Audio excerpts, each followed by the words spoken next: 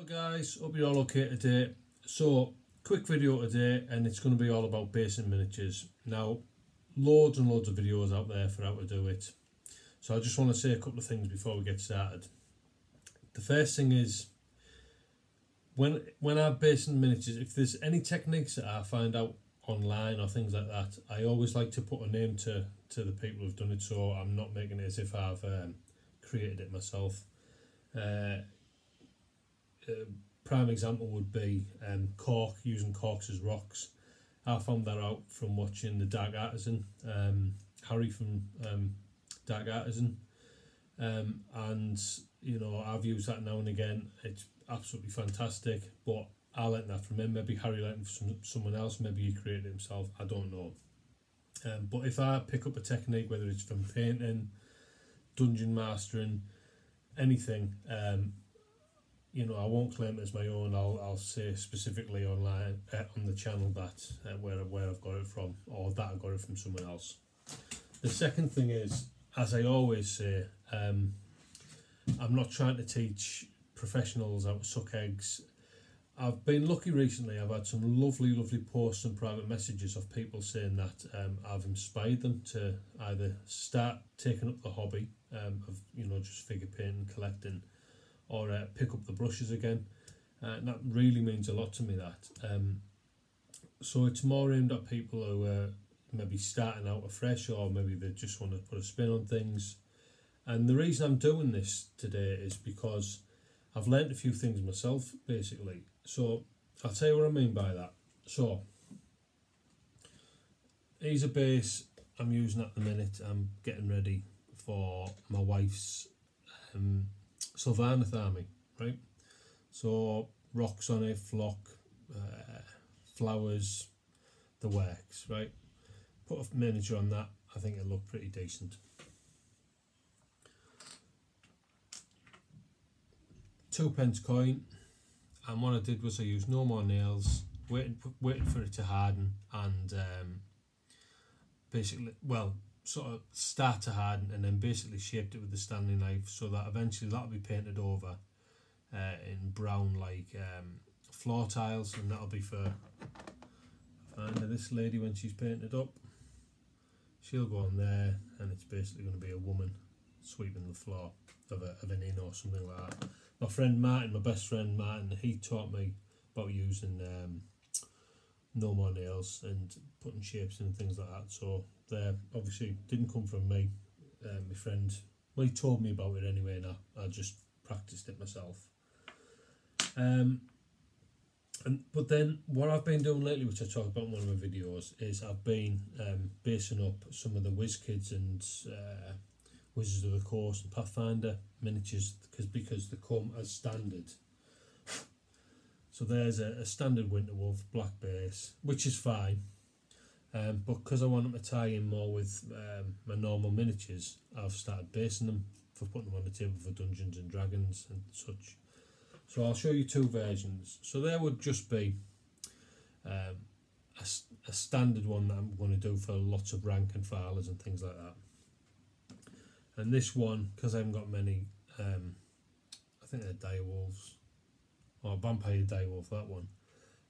That's a little bit more put to it, so it's got like shapes with the grass, rocks put in there, like larger rocks as well as scatterings of rock. So there's two like little techniques, and those are super fast, especially the likes of this, because what I do for this, and this is what I wanted to show you on today's video, because I've only just done this recently myself, is what I did was I created a mixture, and it's about 50-50, I would say, of flock, and I got a flock which had added like a mixture. It came like that, so it looked like little flowers in it and things like that. If I can just show you there, you can see the little yellow bits in it. And it's basically a mixture of that and mixed fine and coarser grained sand and rock.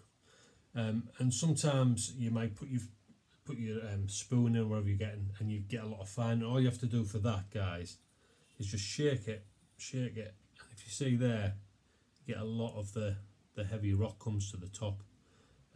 So that's easy to just get the right consistency. So in reality, you want a third like fine rock, a third coarse rock, and a third of the flock.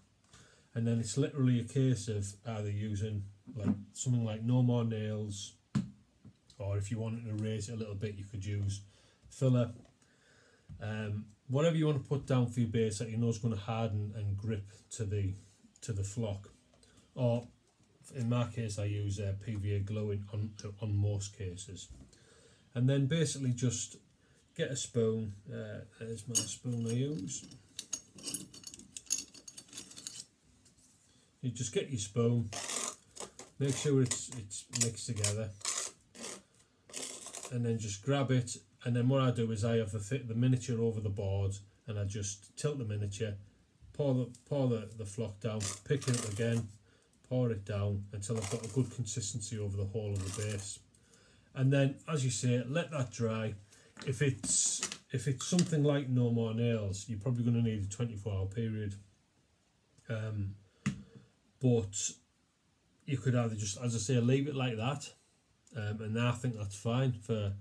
To be honest with you, if I was trying to bang out an army really fast, I would probably go with something like that, rather than putting rock down, then a bit of grass flock down, and then this, that, and the other. I would probably go with something like that, and then break up something like a bit of flint or something like that, and a bit of tile or something, and just put a few segments on up, and then get something like some of the army painted grasses or something. Put one of them down, which is exactly what I did for my goblin army, and they're good to go then. And a base, I never used to be too interested in bases, but I really do find that a base can make a character, even a basic character, really stand out. So I'm all about the base. So yeah, the other thing I was going to talk about was with basing. So there's different types for me. So my friend Martin, again, he managed to get me some of the thicker, I think it's compressed cardboard bases, and I'm doing a null army at the minute. So he's going to go on there like that. So what I'll do is which is what Martin does again. He No More nails it, and he squashes the miniature in, and then spreads the No More Nails over the actual base that it comes with. Because these are terrible. You put them on these and they just fall over. So you put them on a bigger base, squashes it in, and then just puts a load of rocks and things like that. Puts that on, squashes it in with the No More Nails, leaves it for 24 hours to dry, and then he bases the whole model in a black or whatever, and then just dry brushes the base with like various grades of grey to bring it up to a rock or whatever colour rock he's using, and then flocks it with grass. Might put a bigger rock on afterwards or whatever. So that's what I'll be doing with these guys. The other nulls I've got are the plastics, as I say, just plastic standard Wizard of the Coast nulls. Nothing great. I won't be touching them up with a paint job or anything, because they're just, these are just standard soldiers that you're going to pick up, put them down there. They're just there to add the numbers to the board. They're not named characters that you want to bring out a little bit with a decent paint job. So they'll probably just get the PVA glue, and then they'll just get, as I say, a mix of that, and then maybe put a bit of, like, say, one of the army painted static tufts or something like that. So there's that. And the other thing I wanted to mention is with these plastics as well, it's not so much basing, but if you are a bit worried about painting miniatures and things, try and get some of these guys, because what I love doing with these, so you've got a grey wolf there, and I don't think it's a bad paint job to say it's a plastic, right? Eyes are painted in, teeth, right? But you've got a base there. Now I'm making this as a almost like an amateur, like a adolescent, winter wolf, a young winter wolf. So what I'm going to be doing is I'm going to be dry brushing this up to like a whitey grey, and it's a great benchmark. With, you know, if you've seen this, say you've seen this miniature here, you'd have to take all the mold lines off, then you'd have to put your base coat on, and then you're going to have to pick a colour, then you're going to have to find another colour that'll sort of highlight up from it, and maybe a third highlight colour. And to a new person coming new into the craft, it could be a bit daunting. But if you get these, what you've got, which is a great tool for you, is you've got a base coat set in already, and you can paint straight over these guys. You don't need to reprime them or anything like that. You can just get your flock down, and because you're not too worried about anything, you can probably put the flock down either before or after. It's not really an issue. I've had no issue painting before or after with any of these models. And then it's just, with this I'll probably do it before, because I'll probably use some heavy dry brushing first, and then I'll use some finer dry brushing after, just to get the pick up all this fur here, which has got texture to it. And then it'll just be, if I've gone over the eyes too heavy or something, I'll redo the eyes, redo the teeth, base it. It'll take 20 minutes, maybe that, half an hour at the most. But one of the other reasons I wanted to bring this up was, for me, I've been painting on and off for a very long time, as I've said in previous videos, and I've found this a real like boon, learning this, and not so much learning it, but having less of a care, if that makes sense, and not being too concerned about, oh, I don't want to ruin my lovely models that I've spent lots of money on from GW and things like that. I sometimes get too apprehensive because I doubt my abilities, and I think most painters doubt their abilities until they probably get to the layering stage and such. Well, I certainly do anyway. And with these, with doing these and basing these and painting some of these up, it's made me realise that you can get pretty much as good an effect from just banging out simple techniques, such as using like a heavy dry brush. Prime example, this is going to be one of my named characters. They're one of two guards in the Null Army, right? And this I might not use that, but I will probably use that to get, I'll base it black, it'll go on one of these boards, get based and everything, and then I'll just put its base coat down as black, and I will literally heavy dry brush most of the model. I won't be bothered whether I get it on the sword, and any of the flat areas. I'll just go over heavier and heavier with the dry brush. I'll almost load the brush up, because the dry brushes are great applicators for getting paint on as well. They're really, if you're heavy enough with it, they'll really get into all the recessed areas as well. So from doing the basing and then doing a little bit of dry brushing and just quickly painting miniatures, it's given me more confidence to go out and do something like a Stormcast army. I'm super confident for painting my son's Stormcast army because I know exactly the technique I'm going to use. It's going to consist of putting a base coat down and then putting basically using a layering technique using, let's have a look if I can find it. There you go. So I'm going to have to find the equivalent of tin bits from the Citadel range, or I'll maybe use, I think it's Brassy Brass. Brassy Brass from Vallejo Game or something like that, as a base layer, and just whacking the lot on.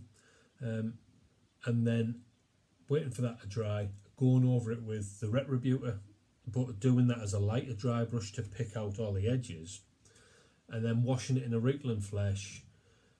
But before I wash it in a wrinkling flesh, do the retributor armour, and then pick out all the red emblems and the things like that, so that when I do my wrinkling flesh wash, I can just wash the whole model. Bring up the red pieces, the red patches with the original base colour, maybe give it a third highlight, and then just use something like a silver or like something, I don't know exactly what I will use yet, but some sort of silver to just really pick out the fine raised areas of the armour. But it'll take absolutely no time at all, because it's basically just dry brushing.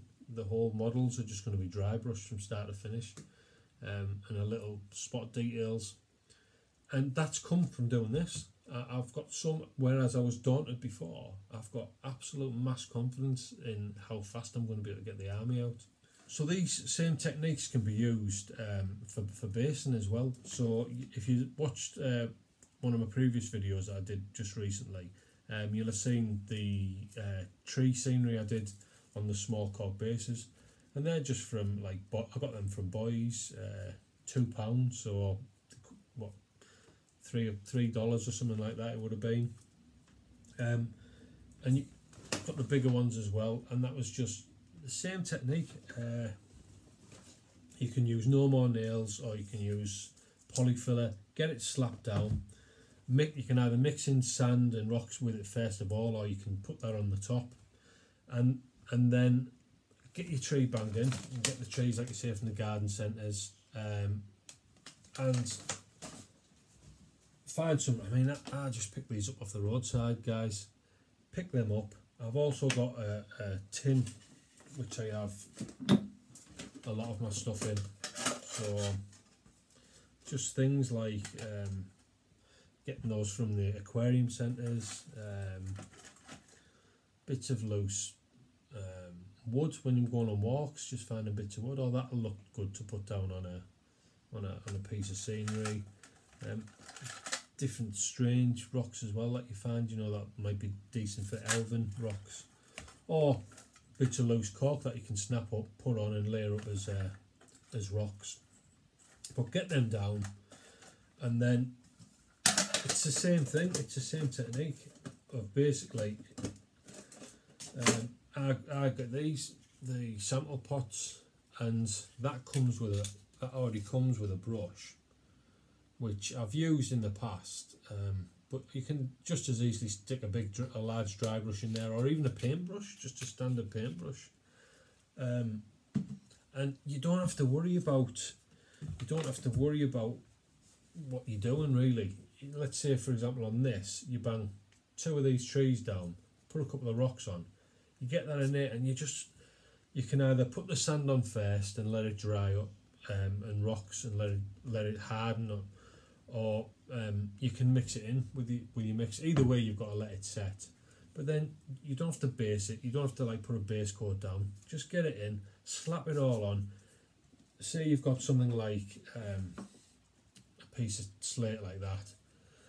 I end up having it over the edges and everything. It doesn't matter, because if it really bothers you, I fill it with the GW snow on the edges, and I dry brush the edges of the rock just to make them have that sort of like cold effect. But if you're not doing the snow, you can just do a brown or whatever. Get a brown in, get a green in, just bang it all on, like dapple it about to get different texture to it. It'll mix in with the sand and just go to work.